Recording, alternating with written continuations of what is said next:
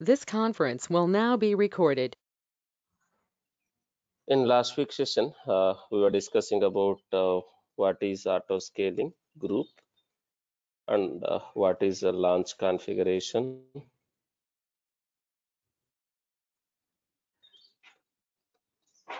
and what is scaling policies like that.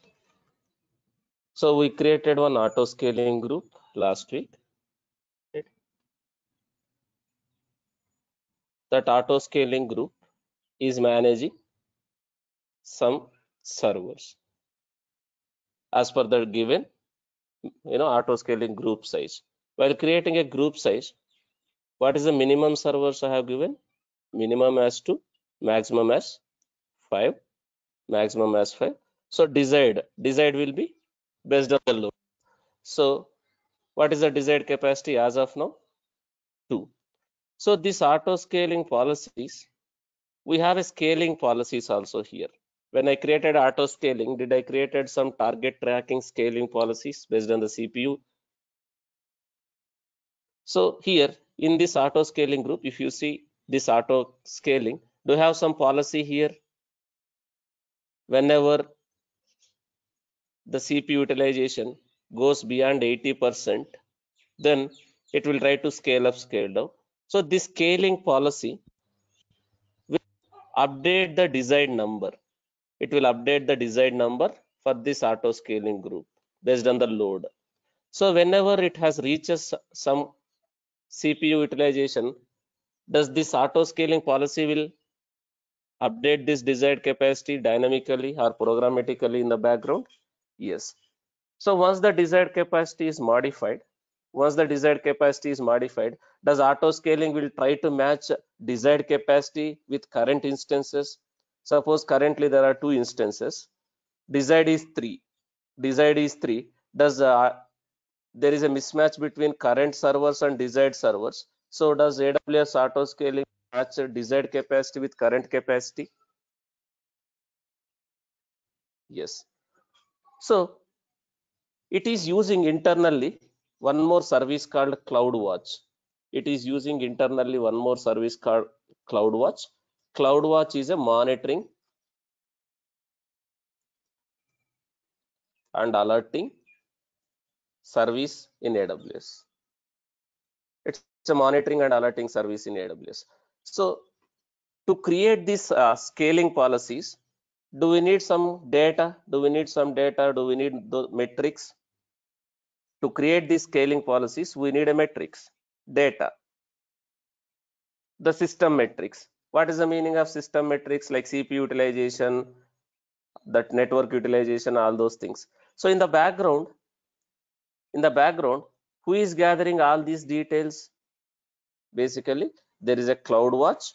CloudWatch is one more service in AWS. It's a monitoring and alerting service. So this CloudWatch is one more service. This AWS CloudWatch.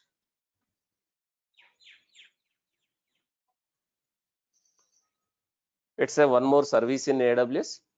This CloudWatch is monitoring that servers in the background. The moment I created that auto scaling group with that scaling policy, it has created some alarms also. That the moment I create an auto scaling group with that target tracking policy, it has created one alarm also, that CloudWatch alarm. You can see there are 2 alarms here. One is when this alarm will be triggered, kind of the CloudWatch will inform auto scaling. The CloudWatch will inform auto scaling that whatever threshold you have set, it is reached. So when this CloudWatch alarm will be triggered, whenever CPU utilization reaches 80% for 3 consecutive times, which means 3 data points within 3 minutes.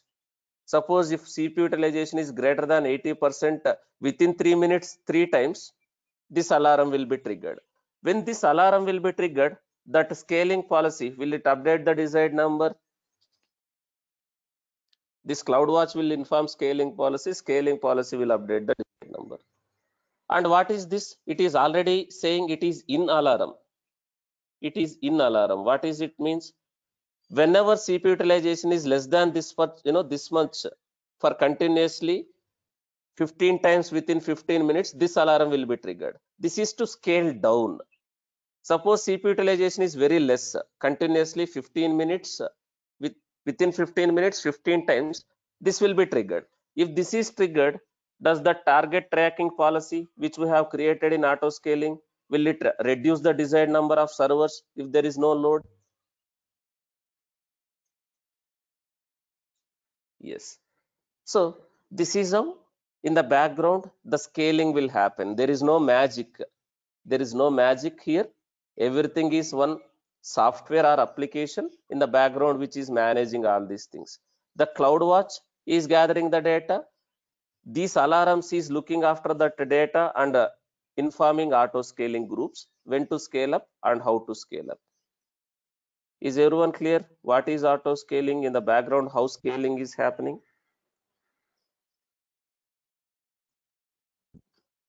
These alarms will be auto created in the background if you are creating a target tracking policy. If you want to create your own alarm, you can do that.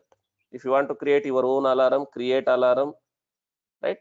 This is, you can create which metric, whether you want to use this EC2 metric for auto scaling group, which one, whether you want to use CPU utilization, you can create all these things on your own. If you want to create your own alarm. But this CloudWatch is very big concept, so I am not covering here. This is part of a different program altogether. But this CloudWatch is basically monitoring service in AWS. Using this CloudWatch, can we monitor our load balancer, our EC2 servers like that? If you see which service you want to monitor also. When I'm creating a service, when I'm creating a CloudWatch alarm, it is saying whether you want to monitor EC2 instance, whether you want to look after EFS or S3 or EBS, cert manager, like this, it is showing. So it's a monitoring and alerting service. This will be internally used in, auto scaling group in the scaling policies. Now, if you see, desired is 2, minimum 2, desired is 2. Now one of the server is down. Now I am intentionally stopping the server. Again, is there a mismatch between desired servers and actual servers? If one of the server is down, I no need to stop the server, even though if the Tomcat is down, the application is down, because of we are using EL health checks in auto scaling. Will it be considered as a failure even though server is run? If the Tomcat is down or application is not working, does the auto scaling will consider that as a failure because using ELB health checks? Let me show that. This is one of the server created by, so I'm getting my response from those servers. Let's say I'm getting a response from 10.0.77. This one. This is managed by auto scaling. This is managed by auto scaling. I cannot directly SSH to this one. I cannot directly SSH to this one because it's a private server. So I will try to SSH via this jump box. I will try to SSH via this jump server. First, let me SSH to that.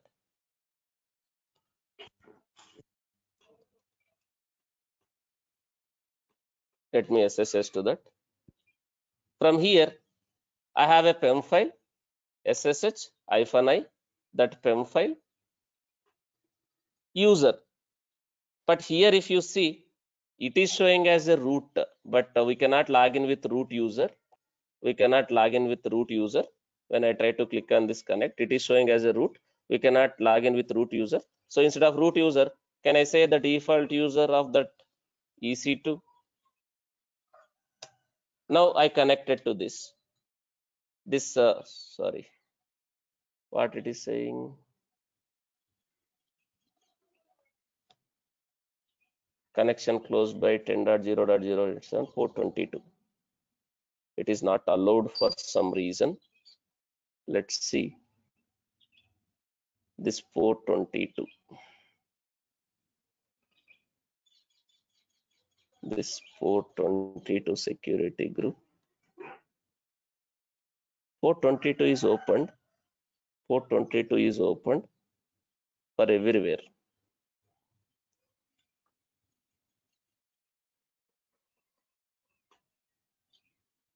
In the outbound all traffic is opened.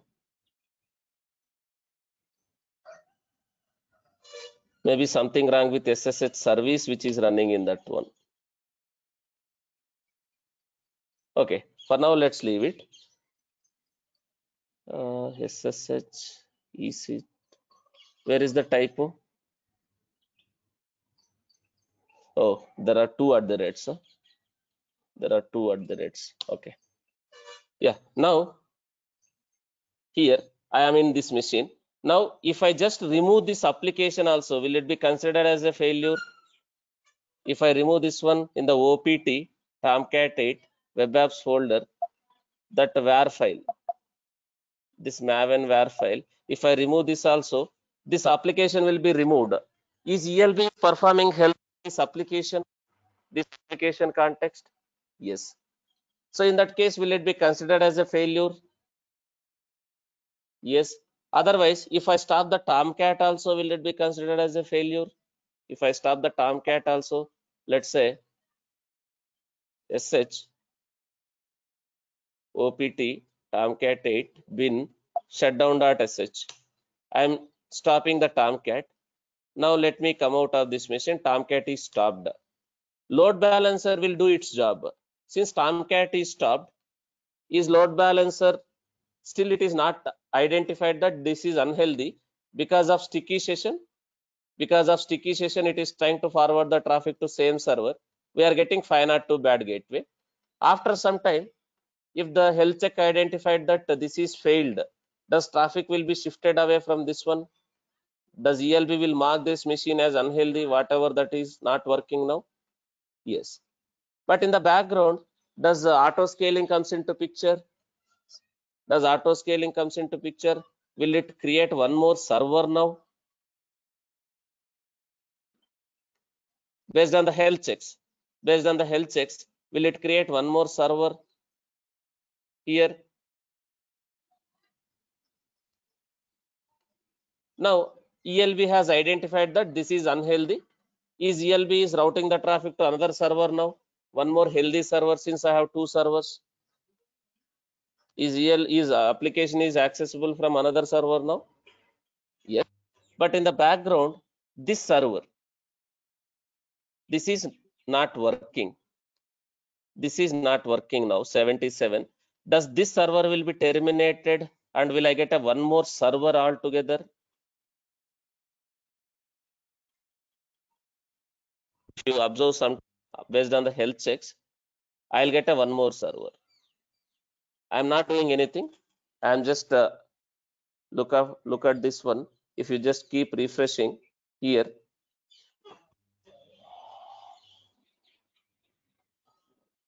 you just look after here. Now, do you see this one? It is saying pending, which means is that started creating a new server now.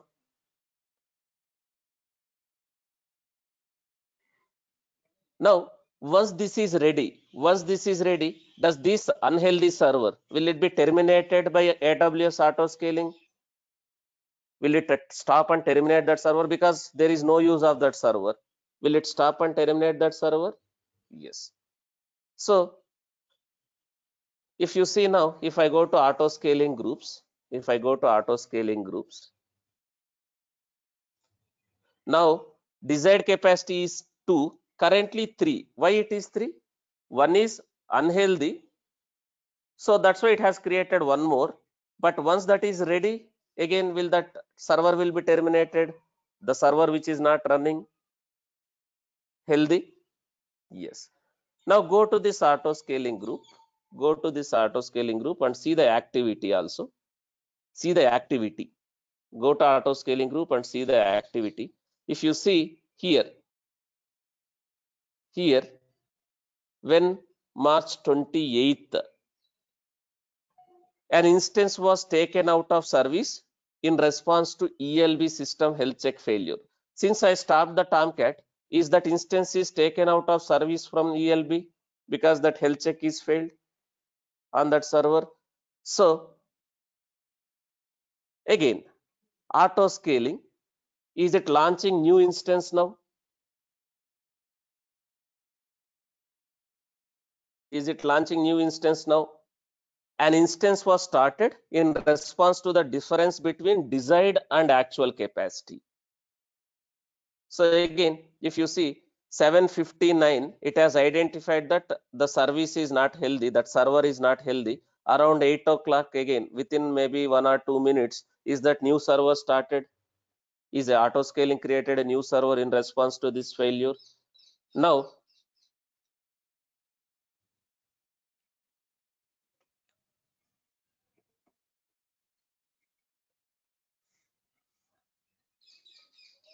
now here, here, I got one more server. Again, how this server got created? What is the input for this server? What is the input for this server? What AMI, what instance type? Again, it was using same launch configuration. So is this server automatically added to the target group because we integrated auto scaling with load balancer? Whatever server it has created by auto, that one, can I see that server again? This is getting terminated because of not healthy. This server is healthy again. Now someone was asking, what about the data? Data will be copied before terminating to the old server? Data, what data you are maintaining in that one? It is stateless application. So in your application, the actual data, will it be maintained or stored in application servers like Tomcat? No. So your application servers will store and retrieve the data from where? Kind of a databases. This is like a stateless application. This is like a stateless application. So you are not having any data in this one. Your application server will contact a database, and from database it will read and write the data. So you no need to worry about the data. But if you are using auto scaling groups for,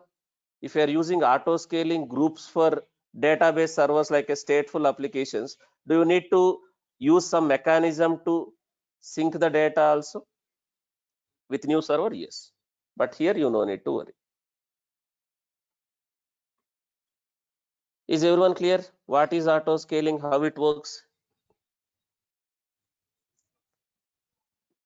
Now, once your practice is done, if you terminate these servers, the servers will be terminated permanently. If you select this server, and if you click on stop or terminate, will it be terminated permanently?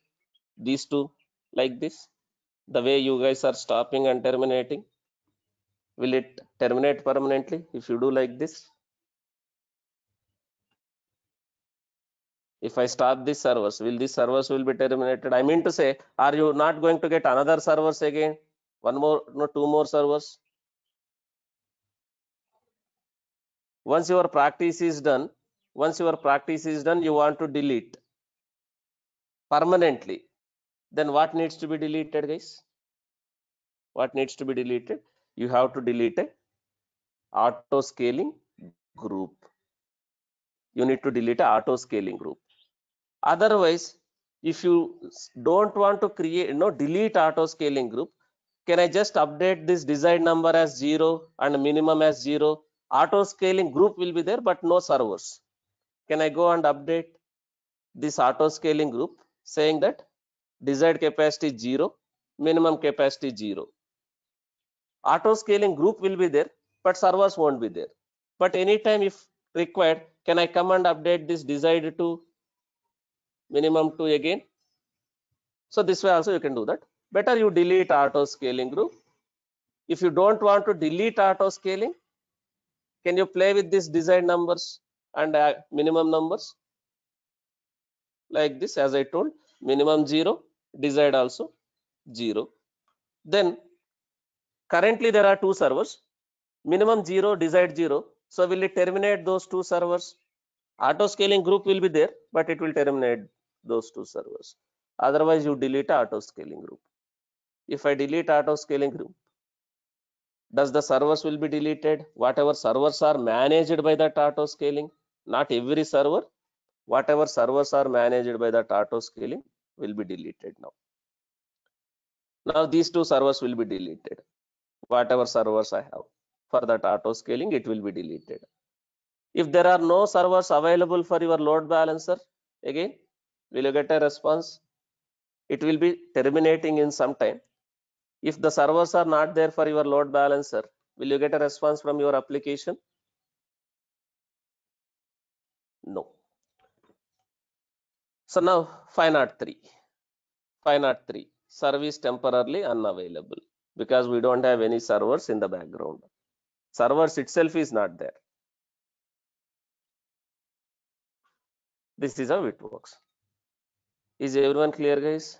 Whatever services we discuss, this ELB auto scaling is very, very important. As a DevOps engineer, we need to understand in the cloud how it works. Now, let's continue with one more topic called IAM. IAM. What is IAM?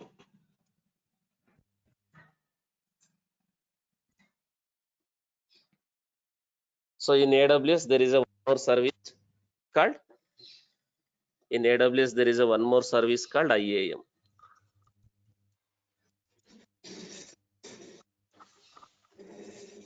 So what is this IAM? The full form of IAM is Identity and Access Management. It's all about authentication and authorization. It's all about permissions, authentication and authorization. Authentication and authorization. It's all about permissions. It's like administration. So who can do what within AWS?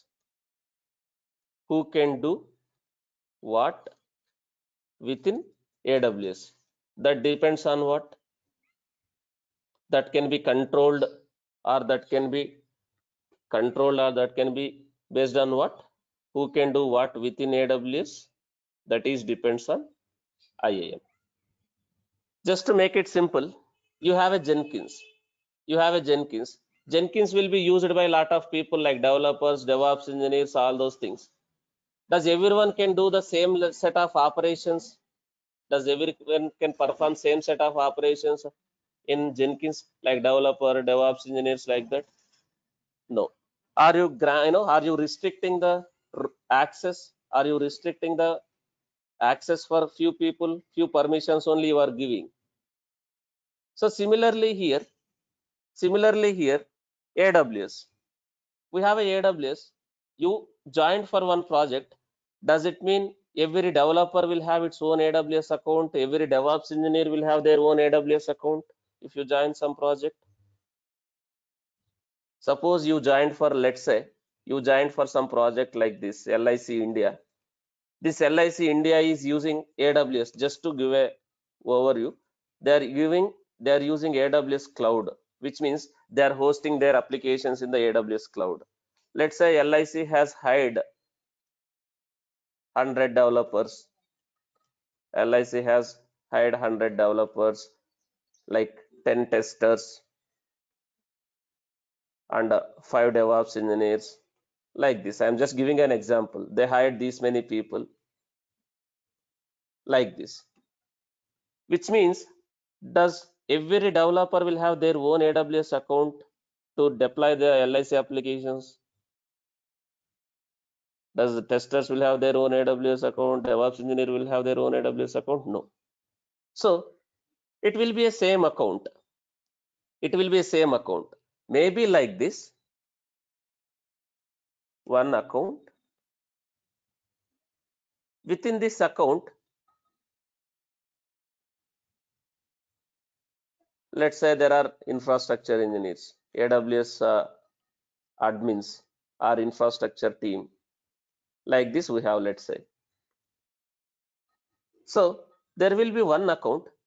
Is this account is common for all these guys, the guys who is working for this project, and if this project is using cloud like AWS to manage and deploy their applications, is it common for all these guys?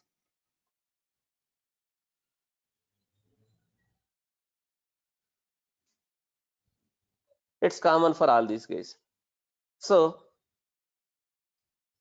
here, does everyone will get same access level? Does everyone will have a same access level, which means whatever AWS administrators can do in that AWS account, does developers also can perform these same operations in that AWS account? Is it allowed to do that? First of all, no. So how can I manage access and permissions to these guys? That is where this AWS IAM comes into picture. Here we created a AWS account. AWS, as of now, everyone is logging in with what user? Is everyone is logging in with the root user, that root account? But in your actual projects, the moment you join, you no need to create a AWS account. Already AWS will be account will be there, or Azure account will be there, or GCP account will be there. Are you going to get a root credentials for you to log in? Is root credentials for you to log in? No. In fact, no one will use root account. No one will use root account. Who will use root account? Root account is used only for what purpose? Root account is used only for billing, only for managing the bills. Are you going to use any root account to create any infrastructure? No. It's only used for managing the billing. What is the managing the billing? Which means only to view the bills and pay the bills to the AWS, root account will be used. Then how others can access? With their own credentials. With their own credentials. Right? With the help of IAM, with their own credentials, they can access. Now in IAM, there are two things. One is authentication. One is authentication, another one is authorization. Like any tool you take Jenkins. Do you have this authentication and authorization concept in Jenkins also? You take Nexus. You take Nexus. In Nexus also, do you have this authentication and authorization concept in that respective tool? If I take Kubernetes also, Kubernetes also has this concept. In that Kubernetes, we call it as a RBAC. In Kubernetes, we can manage permissions to Kubernetes using RBAC. So role-based access control. Like this in AWS also we have a authentication and authorization. So what is authentication and what is authorization? What is difference between authentication and authorization?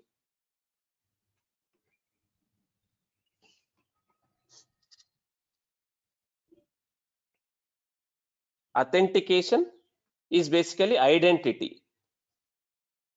You need to prove that you are a valid user. You need to prove that you are a valid user. You are known to that system. Identity.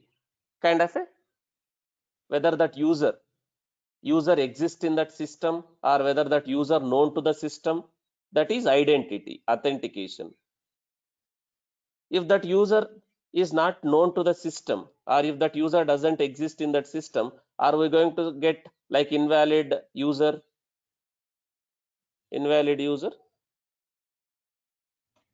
Yes.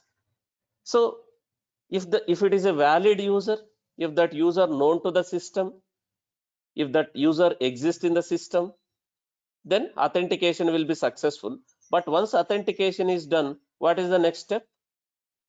Authorization. Authorization. Authorization is nothing but permissions. Permissions. Whether that user is authorized to perform so and so operation, so and so action. Whether that user is able to perform so and so operation or so and so action. In Jenkins, you guys are already done to relate. Suppose you have not granted permissions to create a pipelines. You just granted read-only view, read, but he cannot delete and create or modify the pipelines. Let's say you have not granted the permissions. User can access Jenkins, but if that user doesn't have permissions to delete, create and modify the pipelines, will he able to delete, create, modify the pipelines? No. But if you have granted execute permissions or read only permissions, will he able to see how many pipelines are there? If required, can he run the pipeline? Can he run the pipeline? Yes. That is authorization, permission. So in AWS, we can do that using IAM. In IAM, we have some concepts like this. IAM, policies, policies. We have users, we have groups, we have roles. We have roles and one more thing called identity provider. Identity provider. Which means IAM users. IAM users, directly users can be created in the AWS. Like in the Jenkins, the way you create users directly in the Jenkins. Similarly, in AWS also, can I create a users using IAM users? Yes. But if you observe any tool you take in your actual company, you are using Jenkins, you are using Nexus, and you are using AWS, let's say. Are you going to have a different usernames and passwords for all these tools or systems which you are using in the company? No, no. Because all these tools will be integrated. All these tools will be integrated with what? In the actual company, in the actual projects, all these tools will be integrated with what?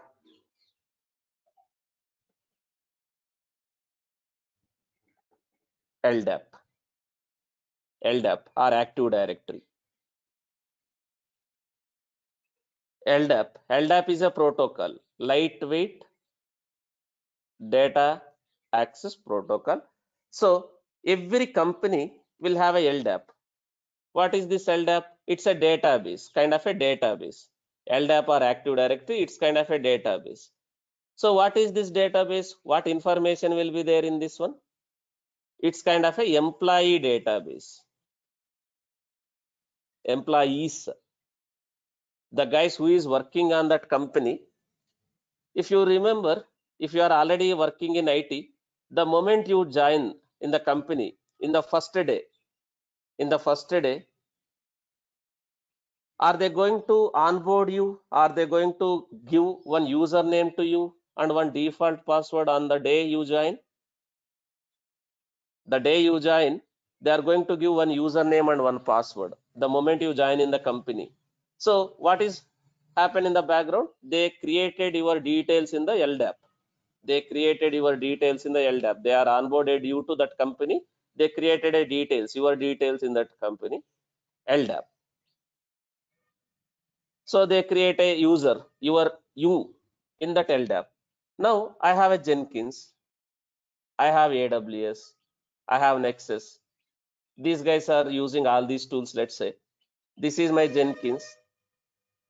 This is, let's say, AWS account. This is Nexus. Now, if all these tools are integrated with this LDAP, if all these tools are integrated with LDAP, does LDAP, does these tools will contact LDAP for authentication, whether that user exists in the system or not? If all these tools are integrated with LDAP, all these tools are integrated with LDAP, let's say, it will authenticate whether that user. So Jenkins will talk to LDAP. You are typing username and password here. That username and password, the Jenkins will check with this LDAP and see whether that user exists in or not. If that user exists in the system, will it allow you to log in?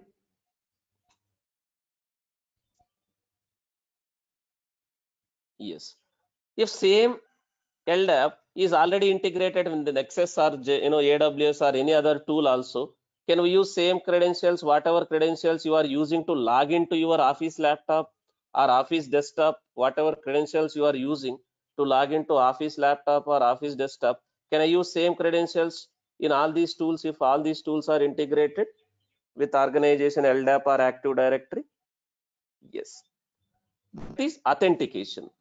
Now, if required, in AWS also, using IAM, can I integrate with LDAP this identity provider? Can I give my LDAP details or Active Directory details in AWS IAM also? So that does AWS also can go and verify the users in your organization LDAP, the employee database of your company, the employees like testers, developers, architects, even CEO. Even CEO also, the CEO details also will be part of that LDAP of that organization.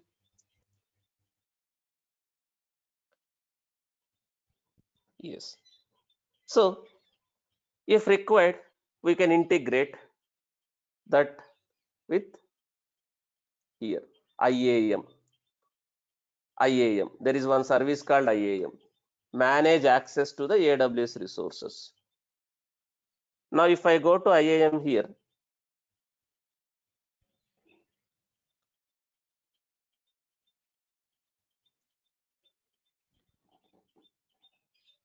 here identity providers is there, users is there, groups is there, roles, policies, identity providers.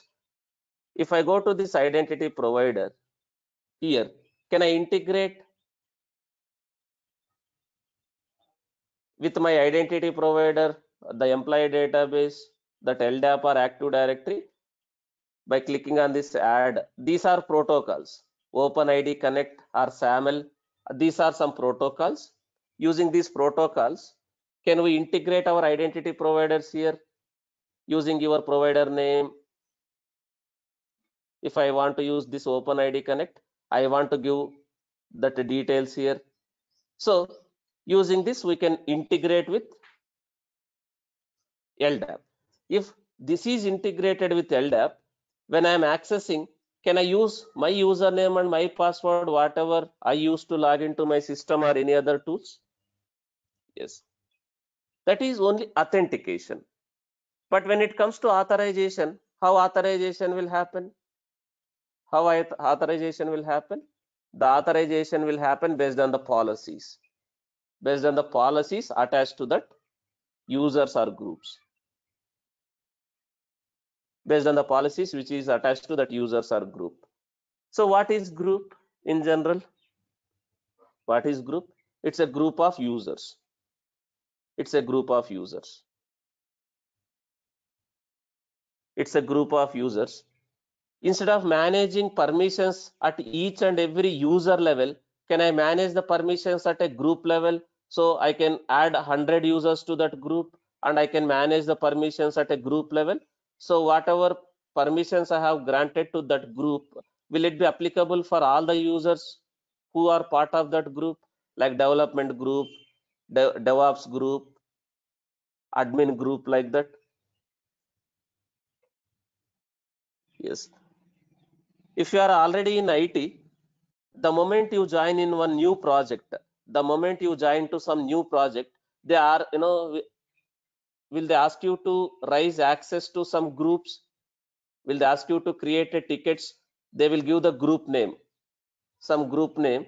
They will ask you to raise a request to get added you to that group.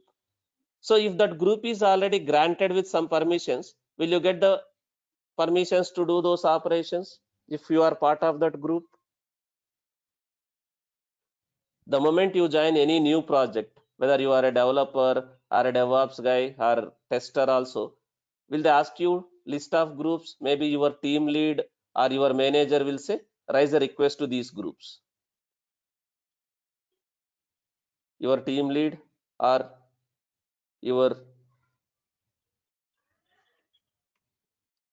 manager will ask you to raise a request to the groups. Is groups are under distribution lists are, no, lists are same? No.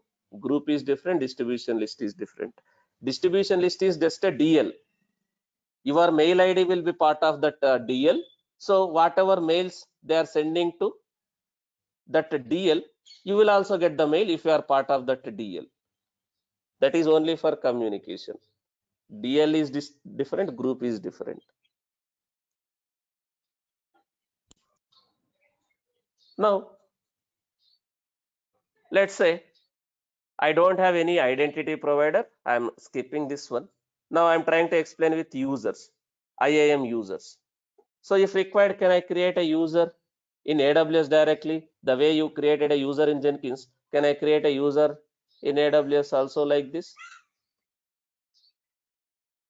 But this works for small scale companies. This works for small scale companies, but very big organizations, this is not the way. That's why we have a solution called LDAP,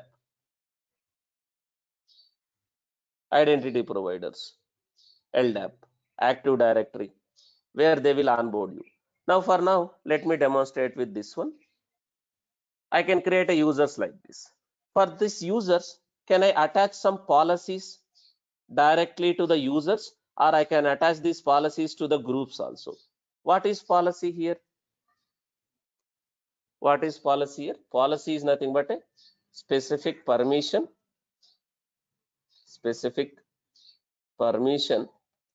to specific AWS resource. Specific AWS resource. Now, resource or AWS resource or AWS service. So can I call EC2 as one AWS resource or service? Just to give an example, EC2, ELB, auto scaling group like VPC, S3, EKS, ECR, RDS, even IAM also. Even IAM also one service. Can I call all these things as a services like this? Yes. Specific permissions to specific AWS resource. Permissions like read, like create, update, delete, read. So if I just give read only permissions, if I create a policy with read only permission to EC2, so whoever has this policy attached will they able to create and delete EC2 instances? If I create a policy read only permission with EC2, will they able to delete, create EC2 instances? Who has that policy attached? No. Suppose I create policy all the permissions for all AWS resources, kind of admins, all policies, all permissions for all AWS resources. Can I call them as admins? They can do everything in AWS? Yes. So these policies or permissions are basically specific permissions to specific AWS resource. Here there are two types of policies. One is AWS managed and another one is customer managed.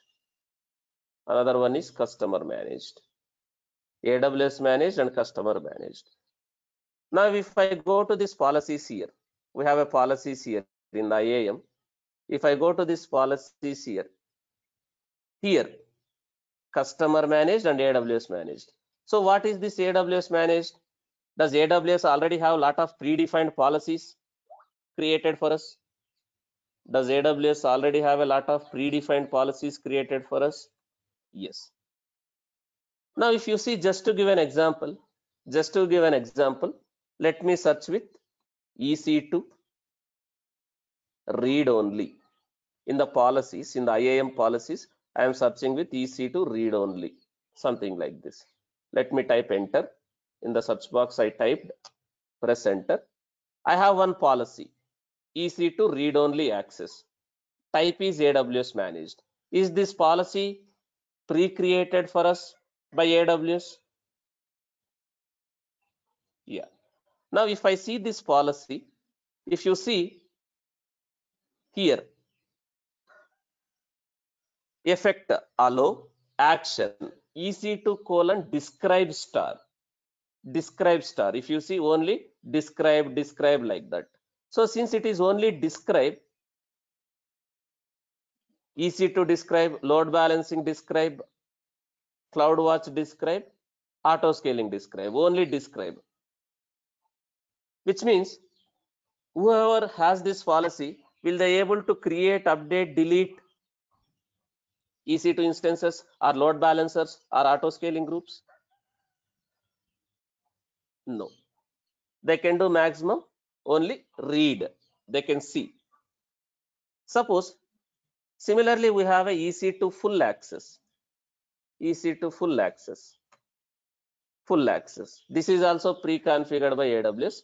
Now if you see here action EC2 colon star. EC2 colon star. CloudWatch colon star.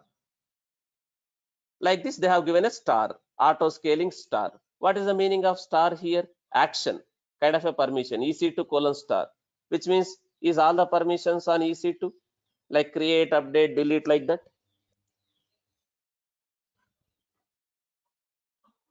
If this policy is attached to someone, will they able to create, update, delete EC2 instances and load balancers and also auto scaling groups like this? Yes. Now, there is one more policy called admin. Administrator access. This policy, if you see this policy, resource also star, action also star. Resource in the sense AWS resource like EC2, ELB, VPC, IAM, S3. Resource also star, action also star. If someone is attached with this policy, whether it's a user or whether this is attached to group, will they become administrators in AWS? They can do everything, they can manage everything here. This is policy. This is AWS managed policy. If required, can I create my own policy also, like this customer managed policies? Like this, I can create a policy, click on this create policy, click on this create policy. For which service you want to create this policy? I can say, suppose if I want to create this policy for, let's say, EKS service, I can select this one. And what permissions? Whether you want to give all the permissions or whether you want to give read-only permissions like read and list. Only read-only. Like this. You can create a policy like this. You can create a policy like this.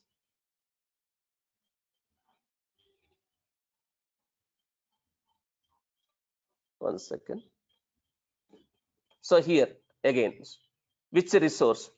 Again, I have lot of Kubernetes clusters. If I select this one, is this policy applicable for all these Kubernetes clusters in this account? If I have lot of Kubernetes clusters, let's say, this policy is applicable for all. If required, can I give that ARN concept? If you remember ARN, when we were discussing about S3, can I use that ARN to grant access to specific resource again? Not all the Kubernetes resources, specific resource.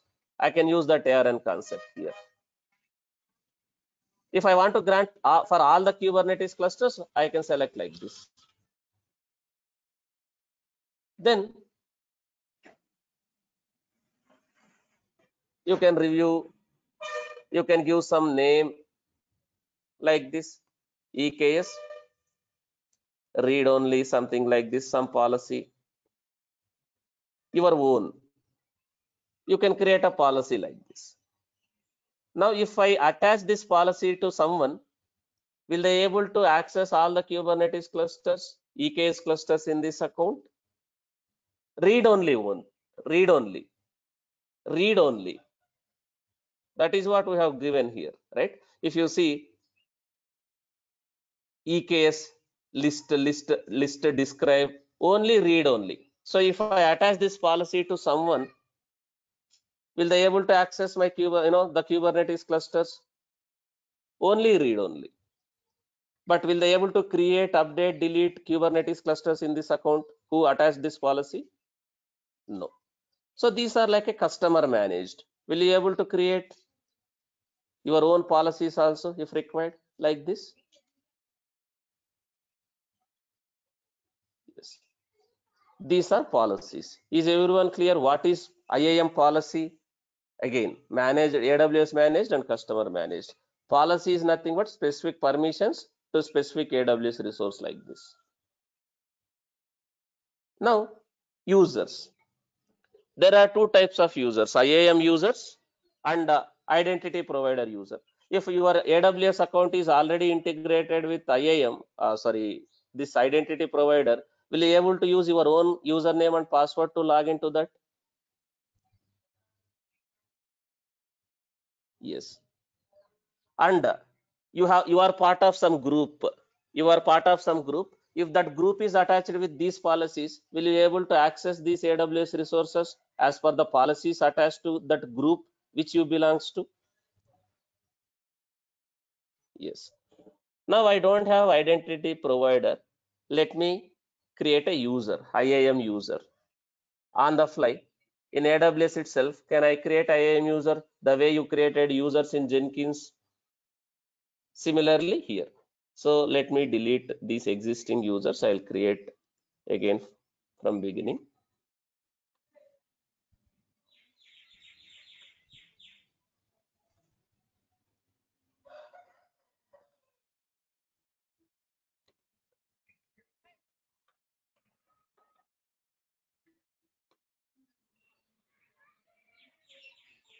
Guys, in the companies, you might be already aware, maybe if you're already working, do you have a team who manages this LDAP or Active Directory also? We call them as a LDAP administrators.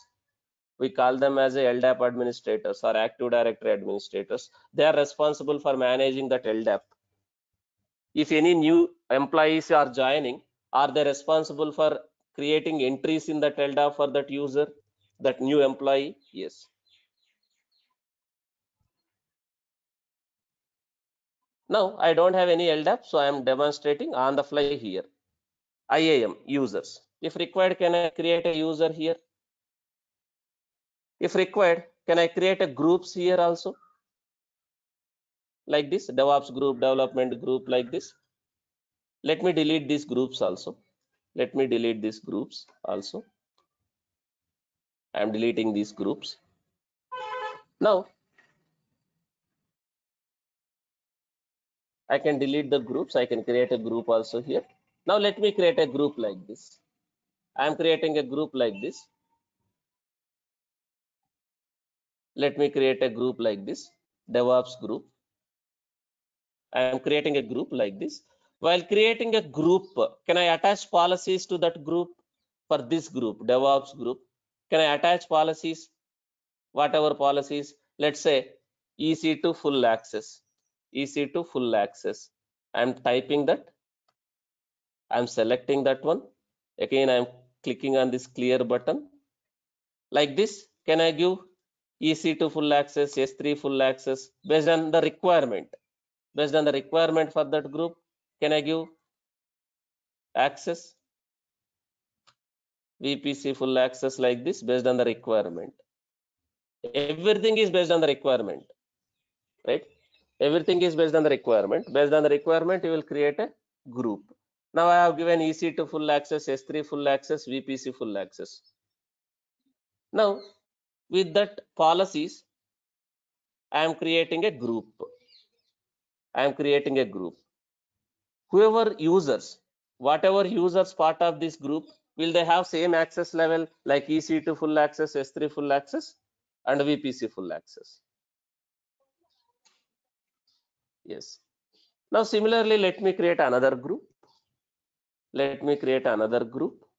Let me create another group. Let's say development group. development group like this. Now for development group, the requirement came to you. For development group, you should not give full access. Let's say they are asking you to give only EC2 full access. Sorry, EC2 read only. Guys, again, who is going to create these policies, permissions? If you are part of AWS administration team, if you are part of AWS administration team, if you are part of AWS infrastructure team or administration team, you are going to do that.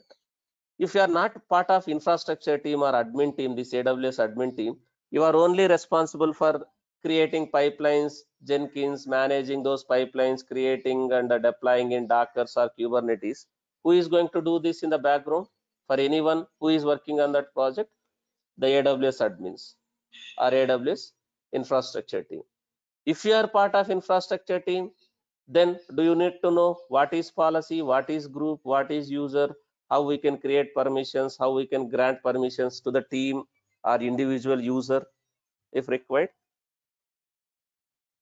Yes. Now the requirement came to me. I am creating a group like this with this EC2 read only access for these developers, like S3 read only access for like this. I am selecting VPC read only based on the requirement. Suppose for this development group, you need access to the Lambda also, or you need access to the ECR. ECR is one service, Elastic Container Registry. If required, can you grant that one also? One second. This is container registry. EC2 container registry like this, read only or full. If it is read-only access, they can just pull the Docker images from this registry. Will they able to push the images to this registry if it is only read-only access? No.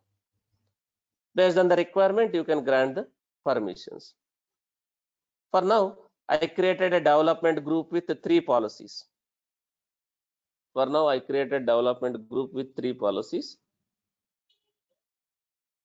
Permissions, these permissions.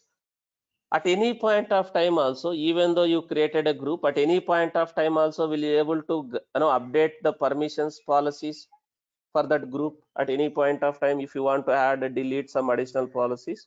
Yes. If required, can we add users to this group if I have any users?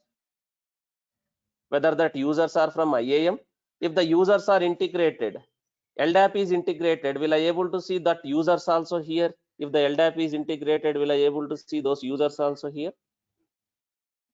Yes. But as of now, I don't have any users from LDAP because I have not integrated with LDAP. And also, did I created any users in this IAM? IAM users, AWS users? No. Now let me create a user. Let me create a user. This is IAM user. This is IAM user. I am creating a user like this, Mithun. At a time also, you can add multiple users. Now I am creating one user at a time, Mithun. Access type. There are 2 types here, programmatic access and console access. What is the meaning of console access? What is the meaning of programmatic access? This access type, we have a console access, we have a programmatic access. What is the meaning of console access?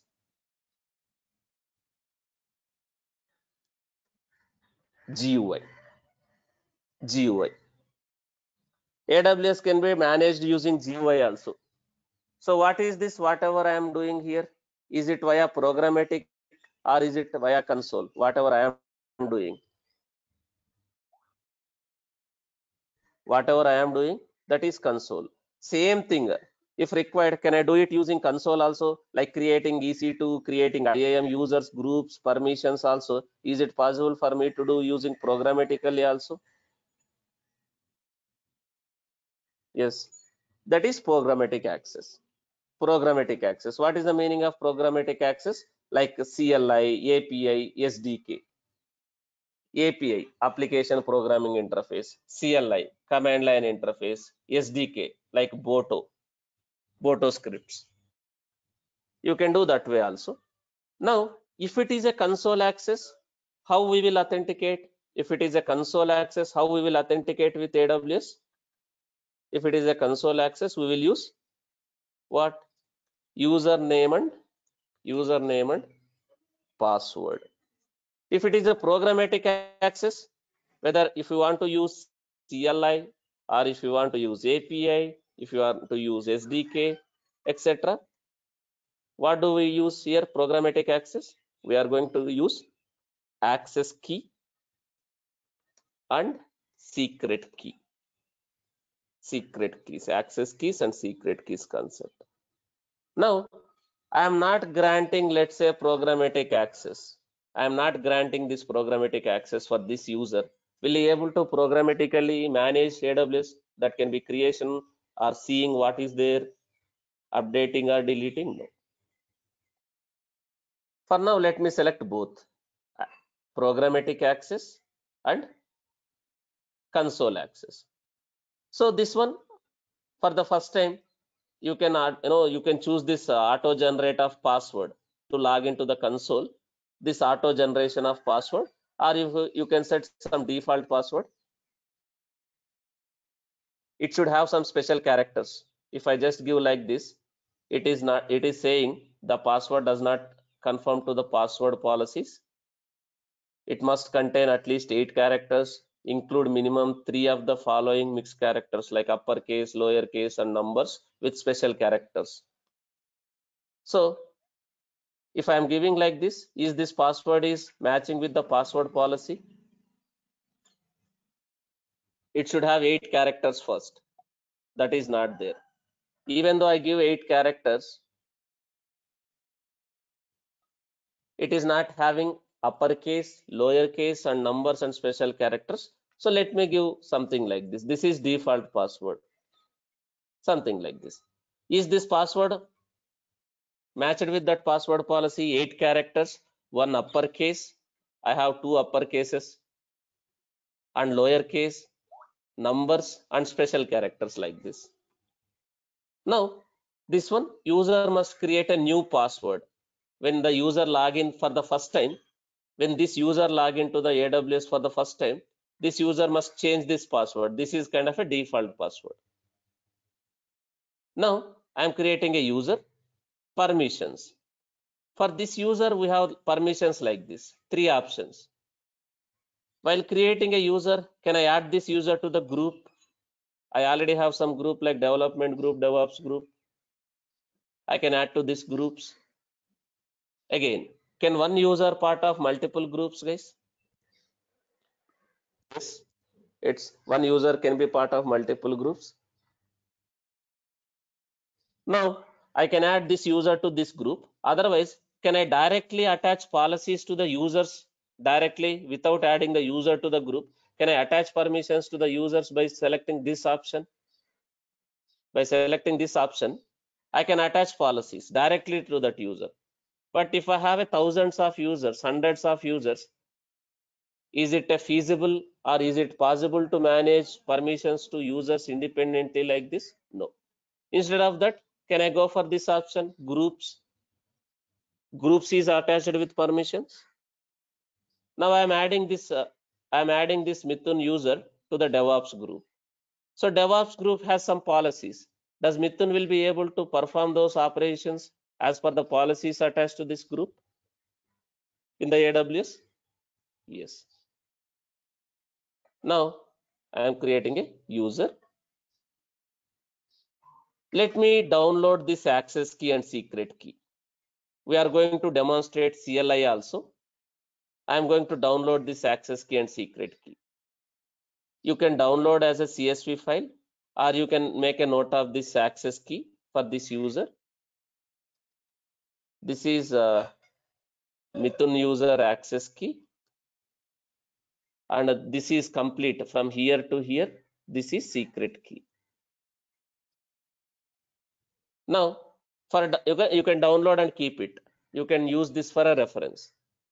Now, if you don't have a root user, if you want to access using normal user, IAM user, you can use this link. You can use this link. Using this link, you can access that AWS account using this link that user can access. I created one user like this.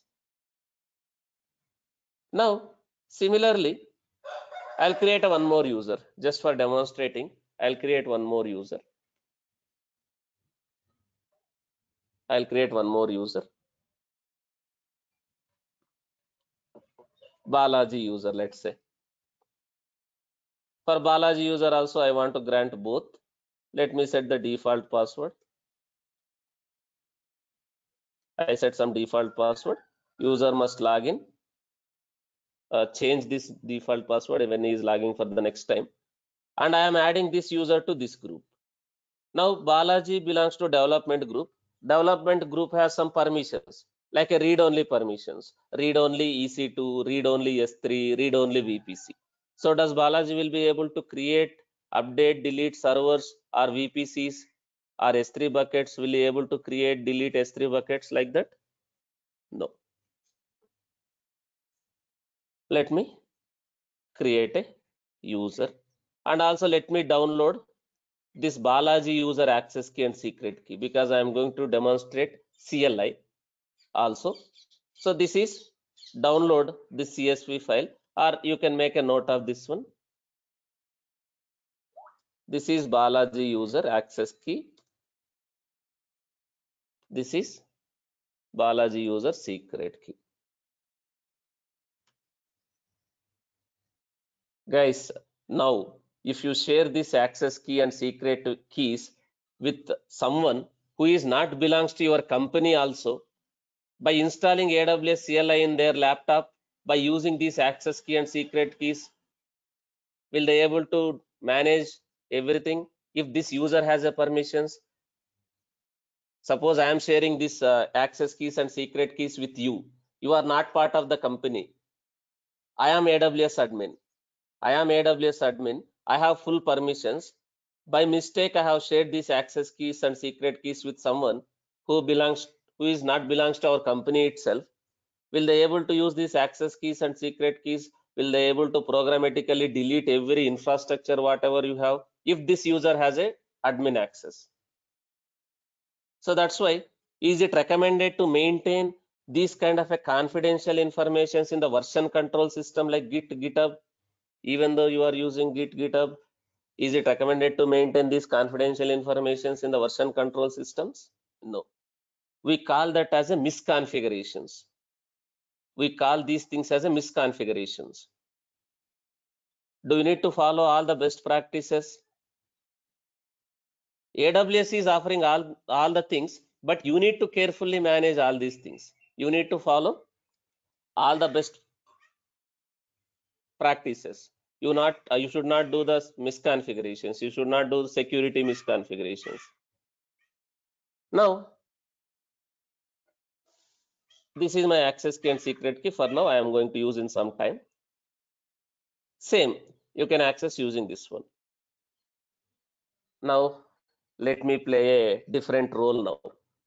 Now I am Balaji. I am Balaji. This is my laptop. Now I am going to play kind of a Aperchitudu role now.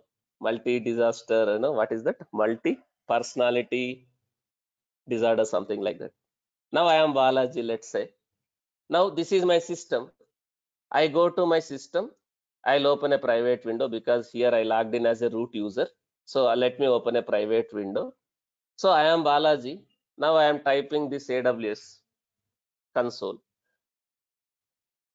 I open a private window. Is Balaji will be provided with root credentials the moment he join in the company? No. But if this AWS is already integrated with IAM, I mean to say LDAP, he has to select that IAM user.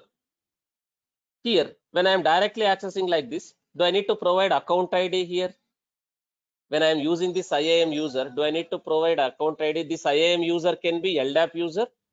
This IAM user can be LDAP user or directly in the AWS IAM. Now account ID. Does every AWS account will have its own ID? For root users, that is not required. Because for every AWS account, how many root users will be there? For every AWS account, how many root users will be there? Only one. But no one will use root credentials. No one will use root credentials, IAM. Now here, do I need to provide account ID? Whatever account ID for my company, AWS has given one account ID, that ID I have to provide. Suppose if I have a URL like this, that account ID is also part of this URL itself. If I open this URL, this account ID will be pre-populated in this field. Yes. Otherwise, do I need to manually give this account ID? Do I need to manually give this account ID and click on next? Yes. Otherwise, if I have like this URL, if I am opening that in the browser, is that account ID will be pre-populated in that input box? Now if you see, is that account ID is pre-populated here? Now username. If it is already integrated with LDAP, can you use your employee ID? If this is your employee ID and this is integrated with LDAP, can you use your employee ID or whatever username you are using for systems? Yes. But for now, is it integrated with any LDAP, this account? Will I get something like this? Incorrect. So let me use this one. I am trying to log in as a Mithun user now. The default password DevOps@2022. Now, since the policy was to change the password for the first time, is it prompting for that user to change the password for the first time? Give your old password, whatever that is, and type your new password and confirm. Let me change. You cannot give old and new as same. I updated my, 1 second. I think something is wrong. Let me type carefully.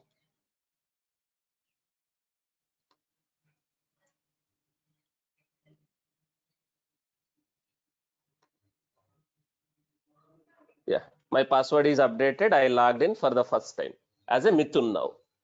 Now Mithun belongs to some group. Mithun belongs to some group. Now I am in Mumbai region. Since Mithun has EC2 full access, will be able to see the servers, EC2 servers? Full access he has. If you see, will be able to see the servers here in Mumbai region, whatever region. I have some servers I can see here. If required, will be able to terminate the server or stop the server? Let's say this server. Will be able to stop or terminate this one if required? I am terminating that as a Mithun user. If you see, is it terminating that server? Yes, because he has a EC2 full access. If required, can he create a server also? If required, can he create a server also? Yes. He has EC2 full access. S3 full access also there. So will he able to create buckets or upload files to that buckets? Whatever, because he has S3 full access.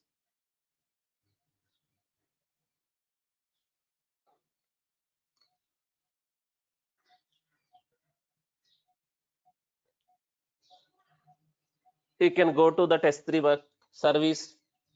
If required, he can delete bucket, or if required, he can upload files to this bucket. Suppose I have some file, bucket like this. Now if required, will be able to delete the objects because S3 full access. Will be able to delete the objects from that bucket? Or if required, can he create a new bucket also? Excuse me. Yes. Now VPC also full access. But this user doesn't have this IAM. If we go to IAM, will be able to see users, groups, policies, all those things? If this user goes to IAM? So what does it mean? What does it mean? The moment this guy goes to IAM, what does it mean? This read-only permissions also. Do we have read-only permissions also for this user for IAM? No. So it is saying you do not have permission required to perform this operation. Ask your administrator to add the permission. If you want to see users or groups, do they need to add these respective permissions? Whatever it is saying, if the admins added these permissions, then only he can see. So he is able to see anything here, users, group, policies. So if this user has to see at least policies, for this user, do we need to add these permissions like IAM list policies? IAM is a service, list policy is a action, kind of a permission. For IAM, if we grant list policies to that user, then does that user can see the policies? Only see the policies. Will they able to update or create or delete any policies if this is only attached? No. Like this, if we go to any service like ECR, Elastic Container Registry, does this user has that read-only permissions also at least to see how many images are there in this ECR? If he goes to this one, let me click on get started. Let me cancel this. Now, if required, we don't have any repositories. If you see here, by clicking on this create repository, I am saying something like this. What is it? What does it mean, guys? Why he is not able to create any repositories here? Because is this user has permissions to create any repositories? No. Like this, we are managing the permissions. Now, similarly, let me play another role now. Now I am Balaji. Let me open another private window, because in the same private window, if I try to open, again it will be with same user. So let me open one more private window. Now I am logging in with Balaji credentials. Let's say Balaji credentials for that AWS account. Now I am Balaji. The default password I am using here. For the first time, I am changing the password.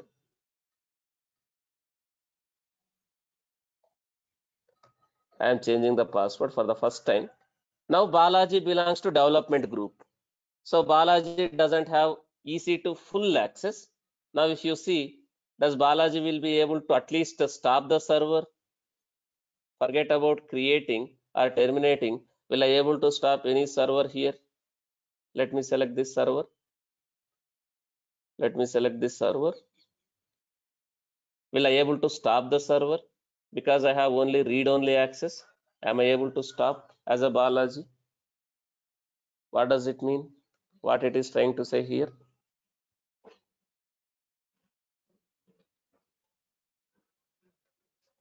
It is not disabled. Stop button is there. It is not like disable. You don't have a permissions. You are not authorized.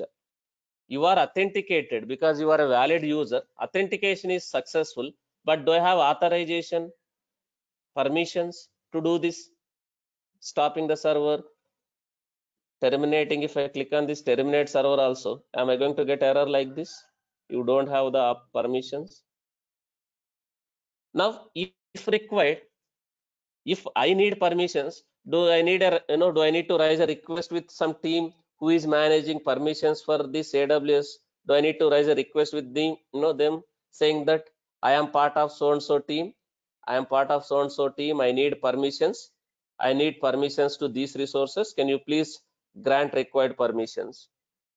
Then request goes to a manager approval. If manager approves, then does that admin request goes to your manager approval, because manager has to approve that yes, he belongs to so and so team, he need a permissions. Once that approval is done, Does AWS admins will go and grant the permissions in that respective tools? Yes, this is how it happens in the real time. Now, he cannot upload any files to S3 also, because what is the current permission for S3? For this user belongs to development group. So it is read-only permissions.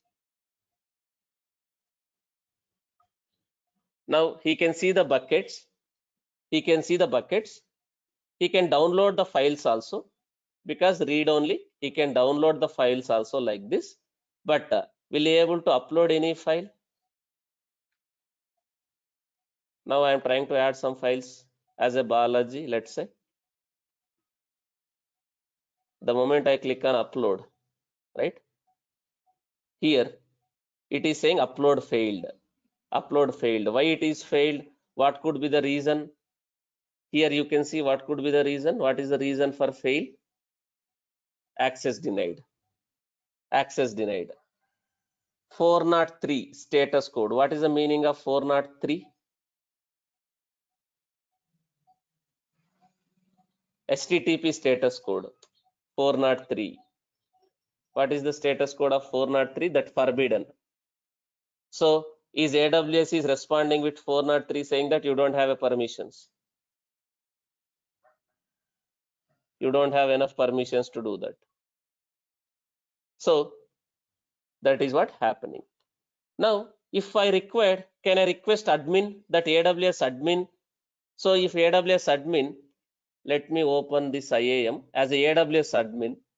This is root user, but again, admins also will not use root users. But here, let me use. So this user will be able to grant permissions to Balaji now. I mean to say, to the Balaji belongs to this development group. For this development group, if the admin has given S3 full access,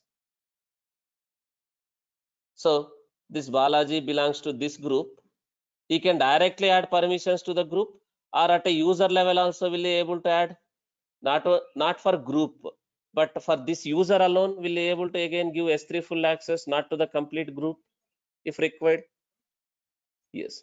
Suppose here add permissions for that user, right? I can directly attach the policies for that user. Now let's say for that user, I given S3 full access for that user level. I am adding full access, S3 full access to that user. Few permissions are from, coming from group. Now I added some permissions directly to this user, this Balaji user. Now Balaji user will be able to do this operation now. That S3, let me go to this S3 as a Balaji user. Now here, this is failed. This is failed. Now let me close. But this time, again, I am trying to upload again.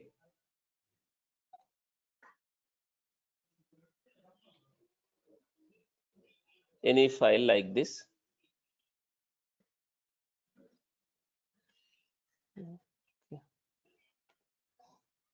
Let me click on this upload. Now, if you see, since the admin has granted permissions, do you see he is able to successfully upload? So is everyone clear? What is IAM? What is policy? What is user? What is group? How it works, right? Now, programmatic access. What is the meaning of programmatic access?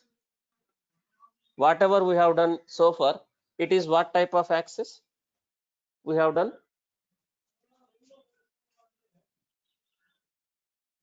We used GUI, console.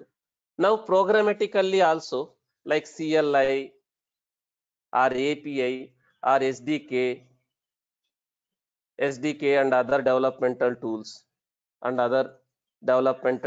like Terraform, Cloud Formation, other developmental tools like Terraform or Cloud Formation templates, AWS specific. Will I able to manage AWS resources programmatically also? using CLI, API, SDK. SDK is like a Boto script. Boto. Now, as a Balaji or as a Mithun, can I install AWS CLI in my laptop? Can I use my access keys and secret keys to authenticate and do something programmatically using CLI?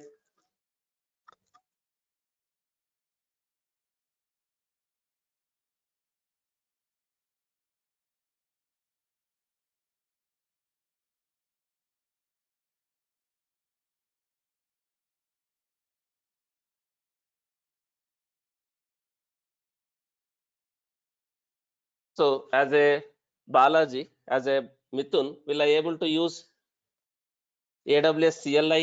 Can I install AWS CLI in my laptop? And can I manage AWS resources? Yes, let's do that now. Now, AWS CLI. Can we install AWS CLI in any operating system?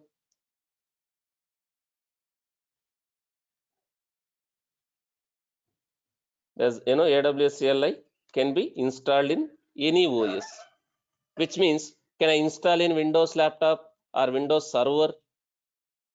Can I install in Linux? Can I install in Mac? Yes.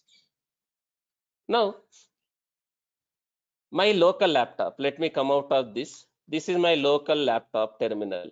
This is my local laptop terminal.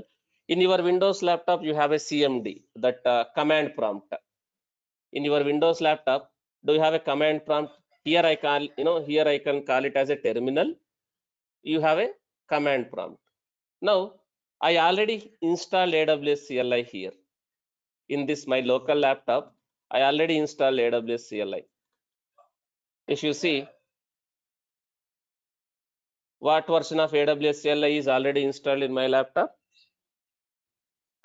AWS CLI 1.x, 1.16. If required, can you install AWS CLI?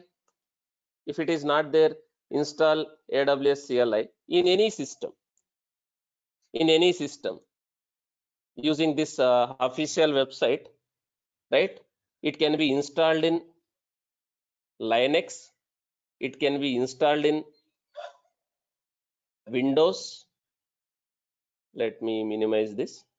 It can be installed in Linux. It can be installed in Mac. It can be installed in Windows. What is the current version of AWS CLI?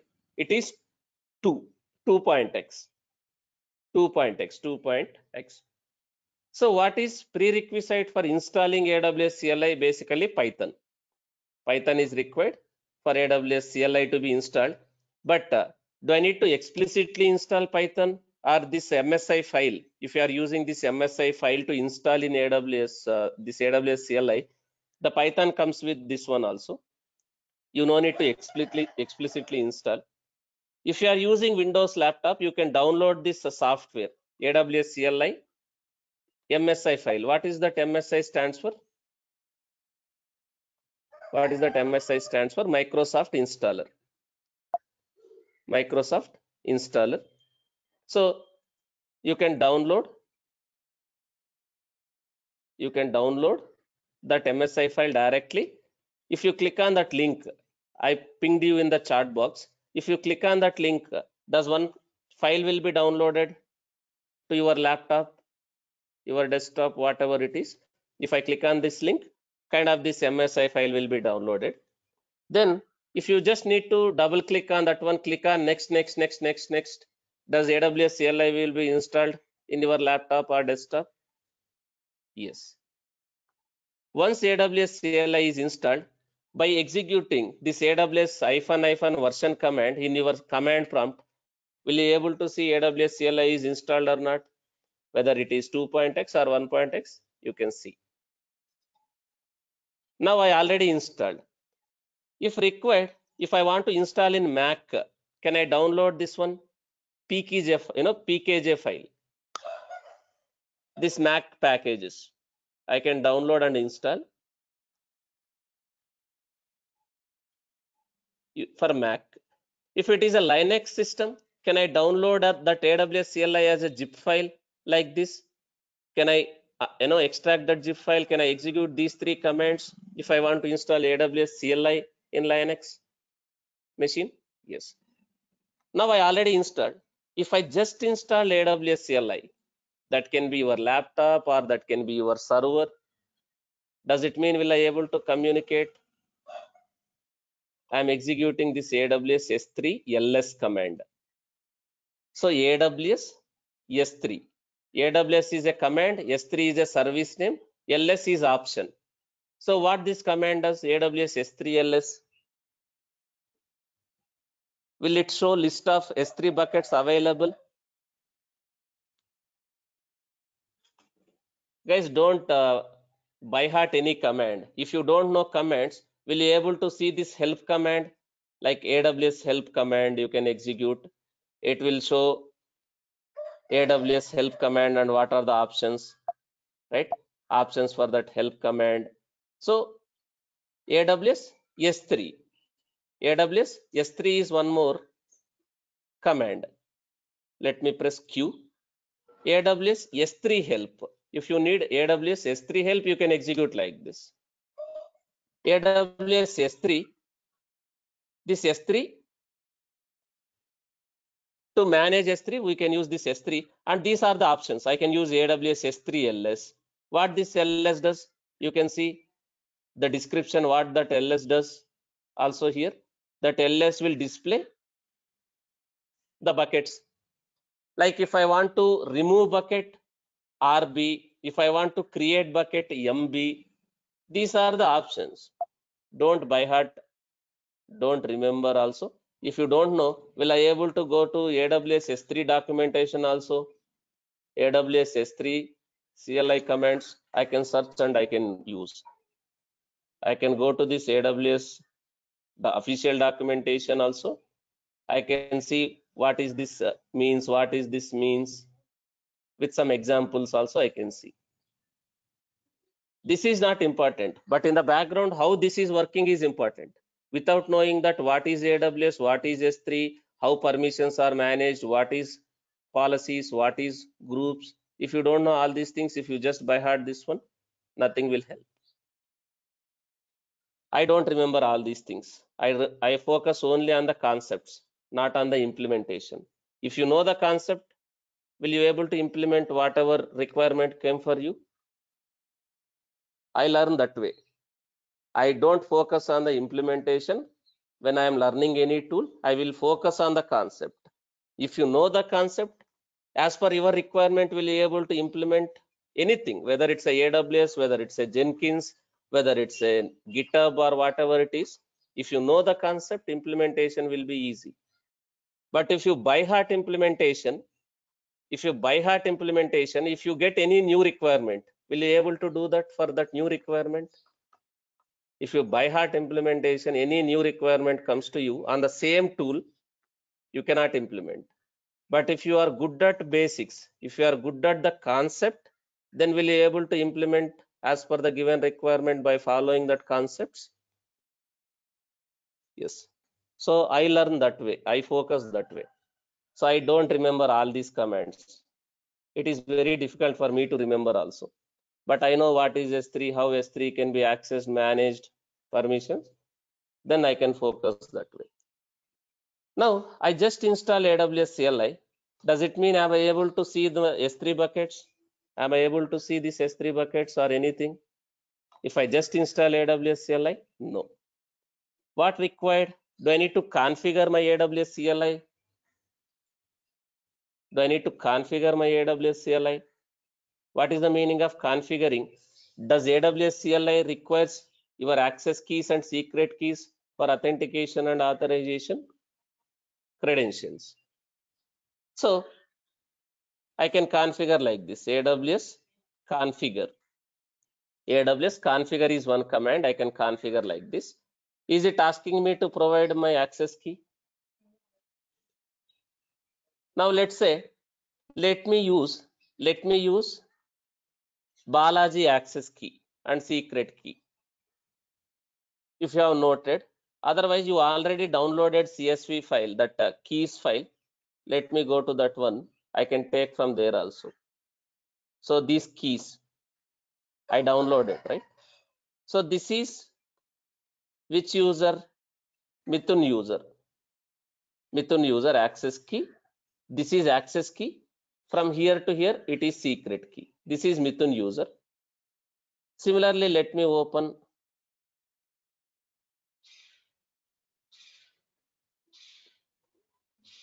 one more, that is this one, that is Balaji user access key and secret key. Now I am using this Balaji user access key. This is access key. Type, press enter. Secret key, from here to here, this is secret key. Paste and type, enter. Now region. This AWS CLI has to point to which region by default. Suppose your infrastructure is in Mumbai region. Can I say Mumbai as a default region? But is it like this? Is it like this? No. It in AWS terminology, AP-South-1. If you wrongly type this one, CLI will not work. If you wrongly type this one, CLI will not work. Because the CLI is going to make API calls in the background. You are executing a commands, but in the background, is it communicating with that APIs offered by AWS? That CLI is making a API calls in the background. You are using CLI, but CLI is going to make API calls in the background. Don't wrongly type this one. Make sure you have given a correct region name. Then preferred output format. In which format you want to see? It supports three formats: text format, table format, and JSON format. Text format, table format, and JSON format. If I say JSON, the output will be shown in the JSON format. Now I configured Balaji access key. Balaji has a S3 access. Now do you see, is he able to see how many buckets are there in that account now? Now within these buckets, what are the files? Again, something like this, AWS S3, that bucket name you need to give. Again, AWS S3 LS S3://S, that bucket name. If I execute like this, can I see how many objects are there in that bucket? This is one object, this is another object, this is another object. Now, Balaji user has a full access. If you remember, did I attach full access to the Balaji user S3 full access? Now, will he able to download or upload files? Upload files also? Yes. If he has to upload files to S3, do we need to mount S3 from this system the way we have mounted EBS and EFS? Do I need to mount S3 from here, this system? No, right? Not required. Now, using console, using GUI, was I able to already upload files to the S3 bucket using GUI also? Yes. Using CLI also, will I able to copy files if I have a permissions? Let's say in this current folder, in that current folder, I have this file. Let's say using this AWS S3 CP command. What is the meaning of CP? Copy. This file I want to copy from my local laptop. I want to copy this file to this S3 bucket. If I have a permissions, does AWS will allow me to copy the file from my local laptop, this file, to this S3 bucket now? If I have a permissions, let me type enter. If you see, is it trying to copy that file from my local laptop? This is file in my local laptop. I am trying to upload to S3. If I don't have a permissions, let's say AWS admin, now I can see that file. Here. I can see that file here. If you see, is that file uploaded to S3, this file? Now let's say the AWS admin, the AWS admin, the guy who is managing permissions for the team, let's say this admin is remove these permissions for this Balaji user. Let's say for this Balaji user, add permissions, is remove those permissions for this Balaji user, for this Balaji user, let's say permissions. Now he is removing these permissions. He has removed this S3 full access for that Balaji user. He has removed that permissions from Balaji now. Will he able to upload now? Any file, that can be same file or that can be different file. Will he able to upload same file or different file? Will he able to copy? Now what is the meaning of this one now?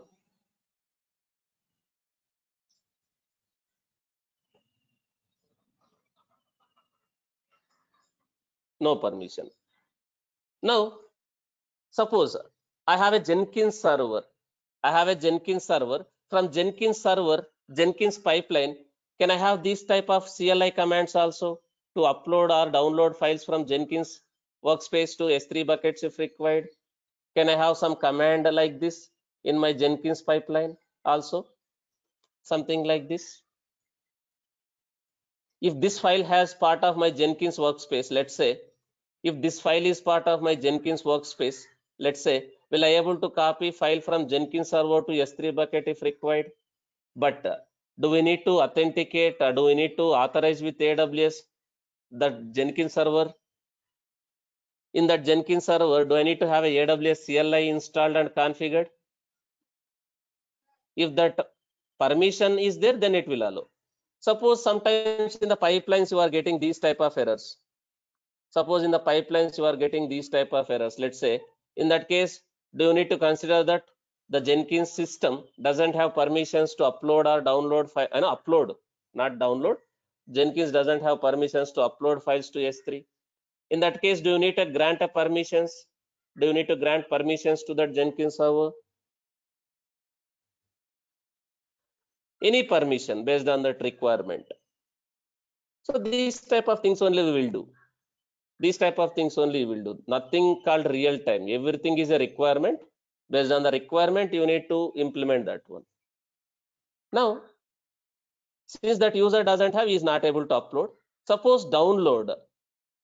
Suppose he has to download this file, maybe this WAR file or this JPG to this system. Same command but reverse. Same command but reverse. Now this is source. This is source. At the end destination, if I am just giving like this to the current folder in this system, to the current folder in this system, will it able to download from S3? Current folder, because I have not given full path, current directory in this system. Is it going to download? Because it has read-only access. It has read-only access. If the read-only access also not there, will it able to download? No. Now, this user doesn't have EC2 terminating the policies. I mean to say terminate servers. Now we can see like this AWS EC2 describe instances, which means will I able to see how many instances are there by executing this command? You can see describe instances. I can see some server details. Guys, don't remember any command. I don't remember. I'll go to the official website, AWS EC2 CLI commands. Now I can go to this. Now we have something like this: describe instances, create instances. Using this AWS EC2 create instance, if required, can I create a server also using CLI? If I have a permission. If I have a permission. Now describe. This describe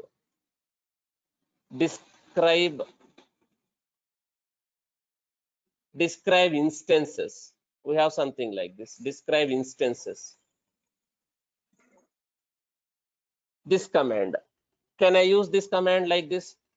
Options also they are giving, like aws ec2 describe instances. Some examples I can see instances like this. If required, can I apply filters also? Suppose I want to see only m5 dot large. Can I apply something like this? Hyphen filter instance type m5 dot large. Now, do I have any instance of that type?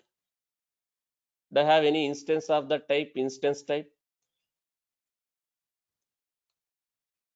No.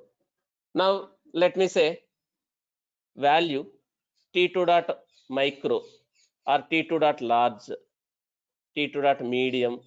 I have one t2 dot medium server.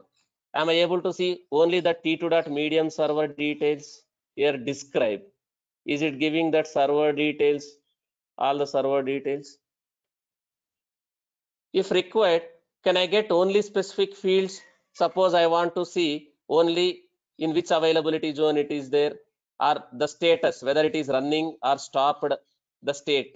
Can I get that only those fields also if required? Filters also can be used. Along with filters, you can see whatever is required, something like this. Whatever is required, you can apply the queries also, like instance id, subnet id. If you want to see, you can apply like this also. This escaping character, if I type like this, am I able to see only that instance ids and subnet ids? How many instances are there? What is that instance id? What is that subnet id? This is how CLI works. This is how CLI works. One more last thing which is left. As a Balaji user, he doesn't have full access. Will he able to terminate? There is a command called aws16 terminate instance. There is one more command called aws16 terminate instance, terminating instances. If required, he can terminate, but will he able to terminate with that instance ID?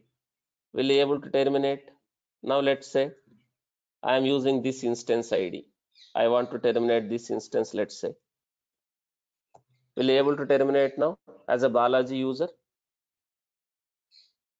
No. But if the same command is executed as a Mithun user, if I configure AWS EC2 with Mithun access key and secret key, will he able to terminate? Yes. Now, one more important thing here is, what is left, guys? One more important thing here, it is left, roles. We discussed about policies. We discussed about group. We discussed about users. What is this role? Where can I use this role? Roles can be used to grant permissions to AWS resources, to manage AWS resources, which means I have one EC2 instance. From that EC2 instance, I should be able to manage. I have one EC2 instance. From that EC2 instance, I want to manage AWS resources. Which one is better option here? Do I need to use that user concept? This is my local laptop, so I cannot attach a role. This is my local laptop, I cannot attach a role. Can I use user concept here? Because this is my laptop, my system. So can I use my credentials, my user access keys and secret keys here? Yes. Now let's say I have a Jenkins server. I already have a Jenkins server. Let's say this is my Jenkins server. Let's consider this is Jenkins server. I want to run Terraform script, or I want to run S3 or EC2 commands, or I want to run Terraform script. Does that server requires permissions to create those resources? Suppose this is my Jenkins server. From Jenkins, I am running some S3 AWS CLI commands, or from Jenkins, I am running some Terraform scripts. Does that Jenkins server requires authentication and authorization with AWS to create those resources or manage those resources? Yes. In that case, let's say Let's consider this is your Jenkins server. Let's consider this is your Jenkins server. You have installed Jenkins. You are trying to run some Terraform scripts. You have Terraform scripts, but if you execute Terraform scripts, will it able to create a servers by installing Terraform? If you run the scripts, will it able to create a resources from that server? If I have some Terraform script, will I able to run that script without permissions? If I just install Terraform CLI, if I execute script, no. Do we need permissions for that server? So how can I manage access? Again, is it recommended to use user concept with these resources? Because this is already AWS resource. Can I attach roles to these AWS resources to grant permissions? Yes. Now, let me connect to this server. Let's say 5 minutes, guys. I'll wrap up. We are almost done. Now, here, let's consider this is my Jenkins server. Can I install Jenkins CLI as a Jenkins user or any other user if required? In that system, can I install AWS CLI in that Jenkins server? AWS CLI. So I'm installing AWS CLI in that Linux machine by following these documents, by following these instructions. I'm downloading that AWS CLI. I'm extracting that. Unzip software is not there. Unzip software is not there. Let me install. Now, let me extract that zip file. This command, let me execute. AWS CLI is installed now in this machine. This is already one service in AWS. Now, from here, let's say I'm executing something like this. If I just install AWS CLI in this EC2 instance, let's say, will I have a permissions to see again like this? No. What needs to be done here? There are two things here, user concept and role concept. Is it recommended to use user concept here? Because is this system is your laptop or your desktop? No. It is not recommended to grant permissions via user because it is not a user, right? This is a system. This is not your laptop as a DevOps engineer or a developer laptop or developer system. It is not recommended to use access keys and secret keys of user. This is already a separate server, AWS server. So can I use role concept here? Can I create a role with required policies and attach that role to the server? Role concept. So let me go to IAM as an admin. Let me go to IAM as an admin. Here, roles. Roles. I already created lot of roles. Let me create a new role just for demonstrating. I am creating a role like this. This role for which service you need to use. Whether this role you want to attach with EC2, whether you want to attach with the Lambda, or whether you want to attach with any other service in AWS like EKS. For which service you want to attach this role? My current requirement, I am creating a role. I want to attach this role to which one? Whether I want to attach with EC2, whether I want to attach with Lambda or RDS or EKS. My current requirement, I want to attach with which one? EC2. I want to attach with EC2. Guys, this is for which service you are attaching, not for which service you are granting. Which service you are attaching, not which service you are granting. So for which service you want to attach? EC2. I am selecting. I want to attach this role. Whatever role I am creating, I want to use this role with EC2. I want to attach this role with EC2. While creating a role, again, can I attach policies like S3 full access, EC2 full access like this? S3 full access. I can attach like this. If I attach only S3 full access now, for this role, I am attaching S3 full access. With that, let me create a role. Now, can I attach this role? Let me give like S3 full access. Like this, I am creating a role with that policies. Now, can I attach this role to that EC2 instance? Let me go back to EC2 instance. This role is still getting created. Okay. Now let me go to EC2. Now can I attach that role to that EC2 instance? Whatever EC2 instance which I want to attach, that can be Jenkins server or any other server. I will select this server, go to actions, security, modify IAM role. Now can I attach whatever role? This S3 full access. I have created one role if you remember just now. S3 full access. I am attaching that role.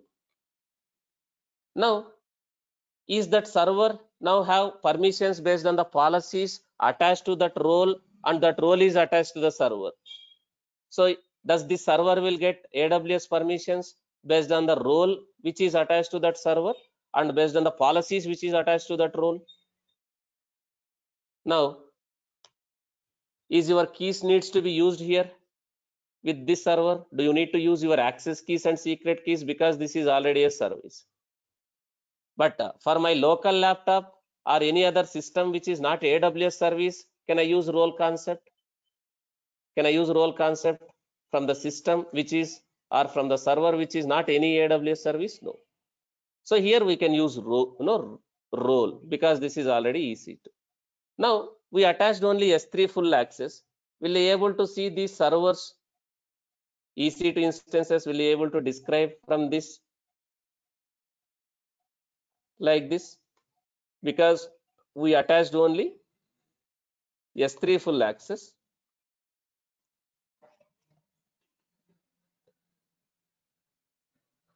Will be able to describe instances from that system. Does these commands will work? If I execute something like this,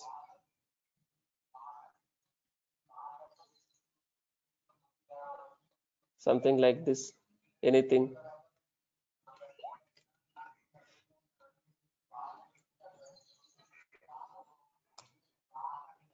One second. Something is not copied correctly. Let me copy correctly.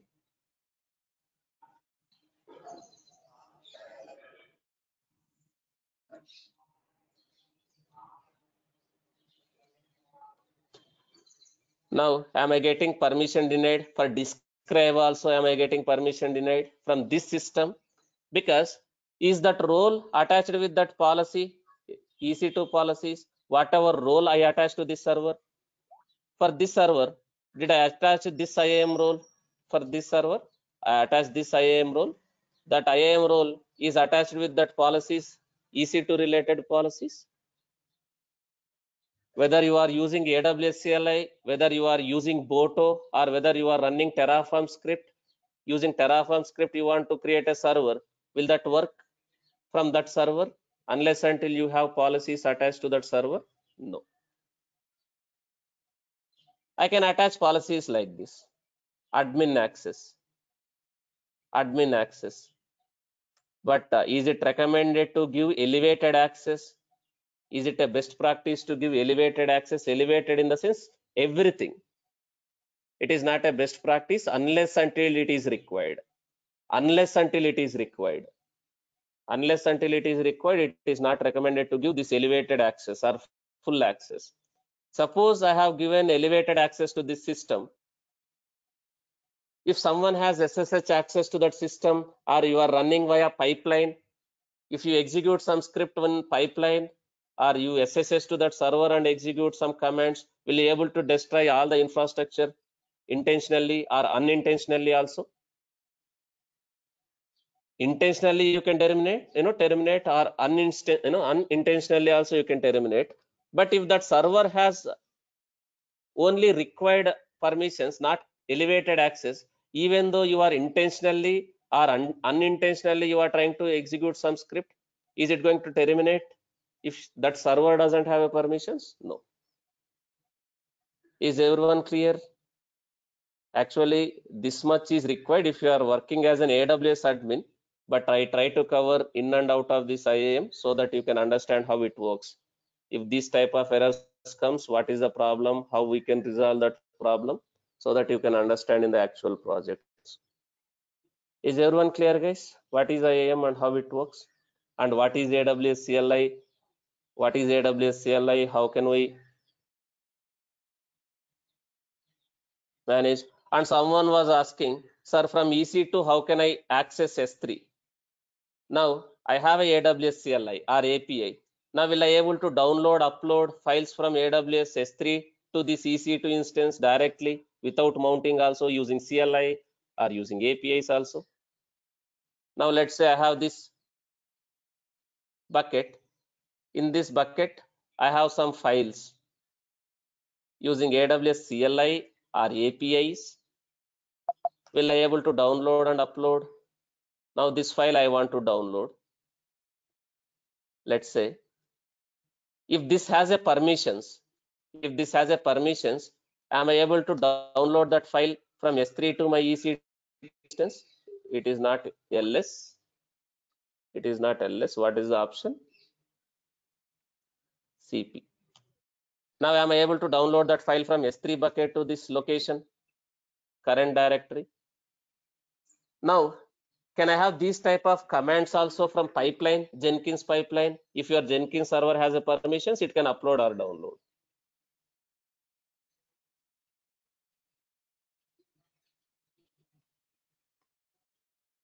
By using GUI not possible.